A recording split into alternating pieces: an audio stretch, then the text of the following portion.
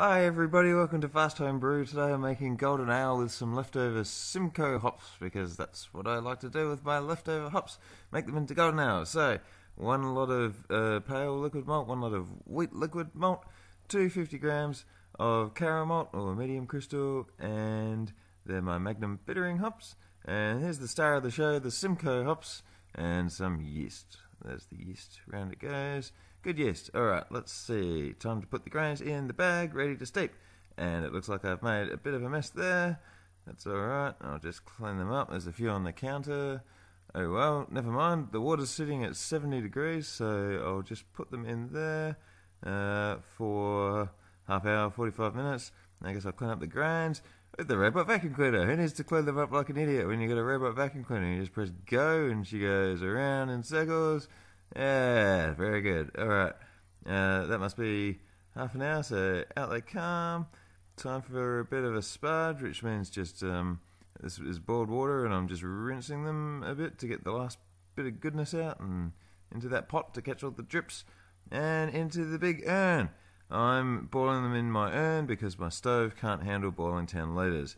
Anyway, getting the labels off these now, so the idea is that you heat them up a bit, make it easier to pour. So I leave them in hot water to do that, and look at that. Oh, and you always stir while you pour because otherwise bits can stick. And the reason you put it in the first place is that you get better hop utilization, whatever that means, if there's a certain gravity of the boil. And it turns out that one of these 1.5 kilo cans in about 10 litres works out to the right gravity, which is 1.04 for the boil. And in goes the Magnum hops, 10 grams of Magnum, and they've got to go for an hour, so I'll just spend some time sanitizing my fermenter and the rest of my gear. There it goes. And now, yeah, got the next can ready to go into the fermenter, and she goes. Now I'll just boil the kettles to get the last bit out.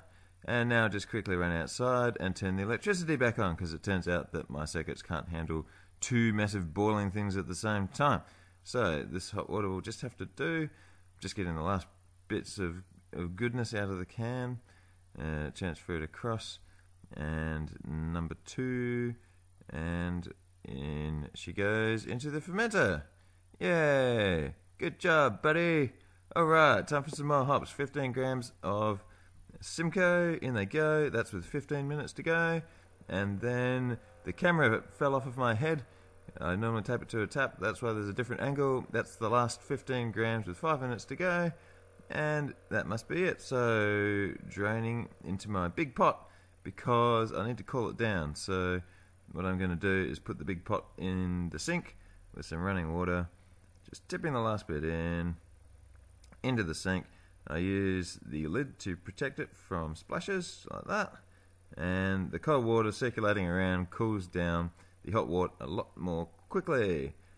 And it works really well. So into the fermenter it goes. And I've also got some ice, because I need to bring the temperature down really quick. So ice, ice, ice. 1, 2, 3, 4, 5, 6 blocks of ice, in they go. Doing a good job. In fact, I did too good a job. I've got to put some boiling water in. And some more boiling water in. Yep, they did a really good job. Oh, they did a really too good a job. So, more boiling water, in it goes. And I think I've got that up to about 20 degrees now. Stir it in a bit. Yep, topping it up to 23 litres. So, that must mean...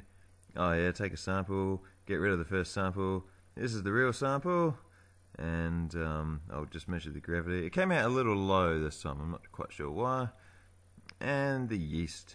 In they go, US05 yeast. They're going for a swim. And finally, dry hops.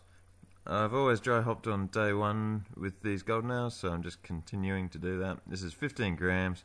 I've changed my practices recently. Normally I dry hop. Anyway, who cares? Golden ale, good job, buddy! Alright, yeah, thanks for watching and subscribe and don't get dizzy.